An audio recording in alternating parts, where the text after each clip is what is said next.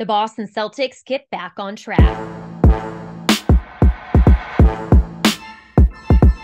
The Celtics entered their third game of their road trip against the Minnesota Timberwolves. It was a tight first half as Anthony Edwards hit a three with a minute 19 left to go to help the Wolves pull behind by one.